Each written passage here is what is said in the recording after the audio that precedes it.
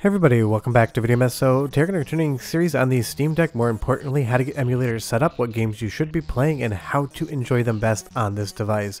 And today we're taking a look at Atari Jaguar and Atari Jaguar CD emulation via BigPEmu from Rich Whitehouse. This is an absolutely spectacular emulator that makes it an even better Atari Jaguar than real hardware, but it is a little bit of a different setup process, and it's basically a piece of software that you're going to be in to launch the games, so it's going to be a little bit different than our normal setup guide. But honestly, even if the Atari Jaguar was not as successful as Atari wanted it to be, there are a decent amount of games on here that are a lot of fun to play and check out, and it's going to be a lot of fun to get it set up on our Steam Deck. Now you want to go into the new EmuDeck, and you're going to go into Manage Your Emulators, and just go ahead and click on BigPEmu. See if it's already installed. You may need to do this manually. If you see an install button, go ahead and hit install. If you see this screen right here, you know the emulator's already there. Now on our Windows PC, we're just going to go ahead and make a folder on an external USB device and call it Jaguar, and that is where we're going to send our files over to. You'll see here that I have them all folderized. This is how I use them on BigPEmu on my Windows machine, and this will bring them over fine to the Steam Deck as well. I don't deal so much in the library with this. I actually recommend that you launch BigPEmu and launch the games from inside of there, and I'll show you that in just a moment. But you're going to see that the files end in a .jag format or a .rom. Both of these are going to work. You can also use zip files, but honestly the unzipped .jag seems to be the best for me personally. And you'll see here that I just have a little bit more of a file.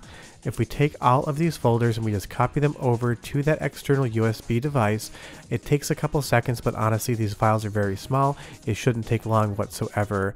You can also download these on your Steam Deck in the desktop mode in a browser, but all my tutorials are predicated on using a dock. I'll leave a link in the description below to the one I use.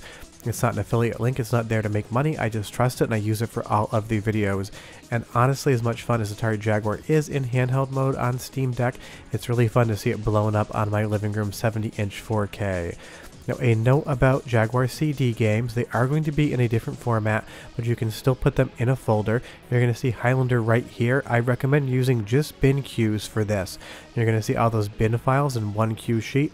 That's what the emulator is going to use the best, so if you want to do Atari Jaguar CD, an even more limited library than the Jaguar, use bin queue. You will have success with it. Now over on the Steam Deck in desktop mode, just go ahead and pop that USB device or whatever you used into the dock, and you'll see a window pop up that says Mount and Open. Just go ahead and click that. And now you're going to see what we saw on Windows. You're going to have that Jaguar folder with all of the different nested folders inside of it. You don't have to have nested folders. You could just put all of the different ROMs in here, although I don't recommend that on the Atari Jaguar CD side. It gets a little bit messy trying to actually find the file. You'll see why I keep this formatting once I get into BigPEmu. I do think it's going to be a lot more streamlined and a lot cleaner for you.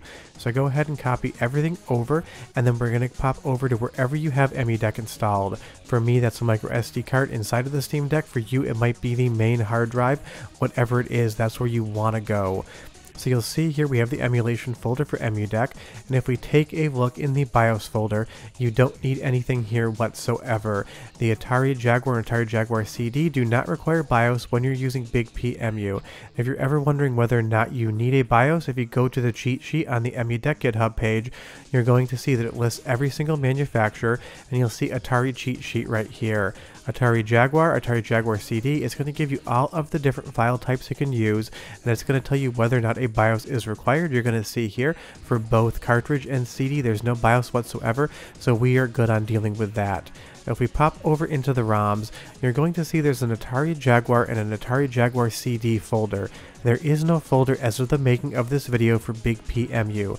This does things a little bit differently, so honestly, you can kind of put them in either place. Sometimes it's going to try to launch a different Jaguar emulator in RetroArch, and if again you need to see those file extensions, you can just click System Info. I just put all the games, cartridge and CD, into the Atari Jaguar folder within their own nested folders. This works the best for me, and I think it's going to work the best for you. It's not very good for ingesting on Steam ROM Manager, but I'm going to teach you a different way to launch these games that I think is going to be a lot better in the long run. But you'll see here, we just go ahead into that Atari Jaguar folder and hit paste, and we're going to put all of the games, cartridge and CD in here. This will make everything work in the long run. Might take a minute or two, but once it's done, you can go ahead and close out of this, and we're going to pop back into EmuDeck. But I do like all of the different folders, and you'll see here again, BigPEmu for the CD games. That's what I've had all of the success with. Other formats, your success may vary. And if we scroll down into the parsers menu when we're in the Steam ROM Manager, by default BigPEmu Proton should be highlighted. If it's not, make sure it's on. But I will say the way that Steam ROM Manager ingested these games, like 7 out of 10 pieces of art, was just not correct. You're going to see here I get Alien vs. Predator, but it's pulling a completely different game. And this will probably get better in the future, but right now it really didn't matter too much for me. And you'll see if I click on Atari Jaguar, it was just misreading pretty much everything here. I'm not sure why on that. It just says bad code 4, and honestly, no clue. This is just what I experienced. Maybe when you get to it, it'll be a little bit more streamlined. But we're not here for a pretty time, we're here for a good time, and this is going to work even if it doesn't look the greatest. So just go ahead and hit save to Steam, just in case you do want to try to launch from the library. Once we're done with that, we'll pop over back to Steam OS. You're going to see there's Atari Jaguar folders here, but my recommendation is go into Emulation and launch BigPEmu. And this is going to be the best way to actually play all the Atari Jaguar games, going into the emulation software and going from there. You'll see that you have some options. When you first come in, load software, it's going to launch into a random folder with some data. Just keep going up until you get to the drive letter where you have your game saved. The one time you leave this where it needs to be, it'll always remember exactly where it is. You'll see here I'm just scrolling around with the dots until I get to the right directory, which is going to be D in my instance. Go into Emulation, go into ROMs, where we just put the games on desktop mode, and go into Atari Jaguar. From now on, if you don't change this directory, every time you open BigPEmu, it'll automatically default to the last place you were, and you will never have to go through that process again. Go ahead and select your game, and you're going to be running Atari Jaguar, but there's a lot of other settings we want to talk about because we need to get back into the menu, and by the default bindings, you can't do that immediately. So if you go into Input and you pick Input Device 1, you're going to see an option to change around the inputs there.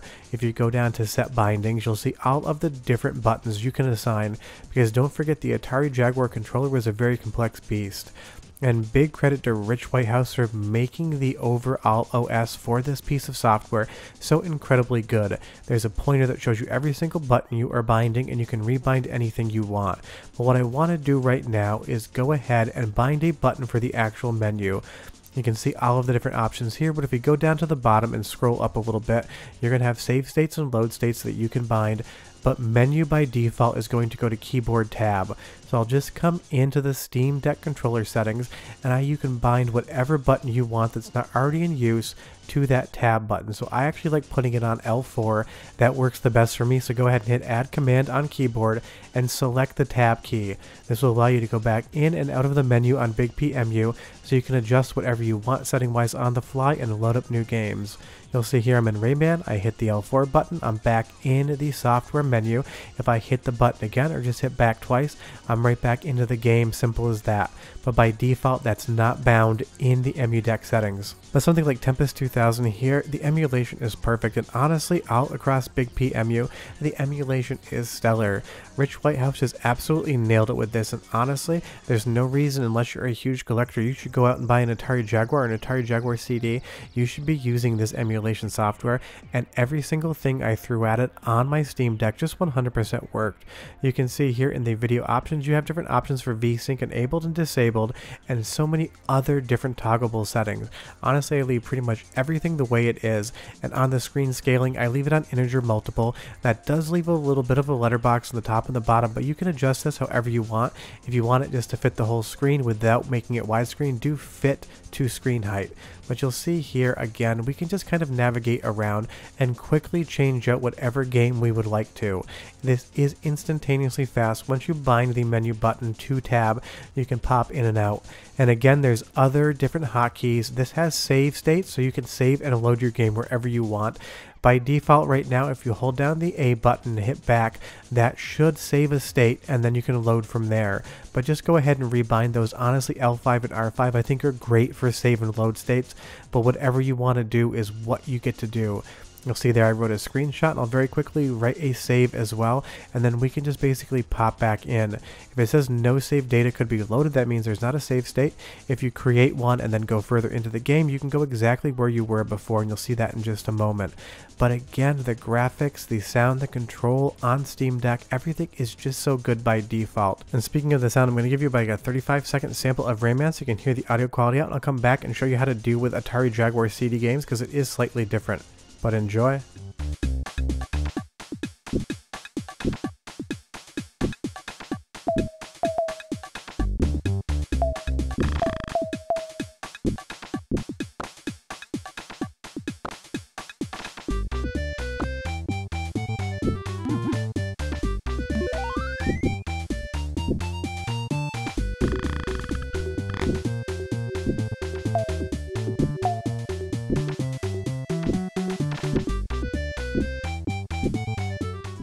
Sounds great to my ear. Now on the Atari Jaguar CD front, we do have that folder for Highlander, and honestly I don't play a lot of Jaguar CD games, but Highlander is a pretty hilarious one.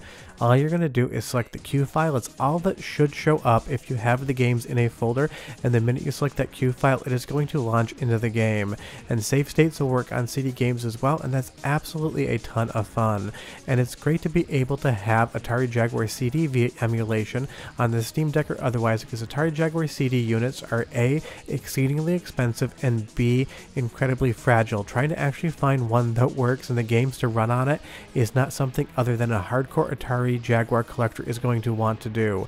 And honestly, Highlander is a pretty hilarious game, but it is one that's definitely at least worth checking out. And you know what they say, there can be only one Atari Jaguar emulator for your Steam Deck, and that's going to be BigPEmu.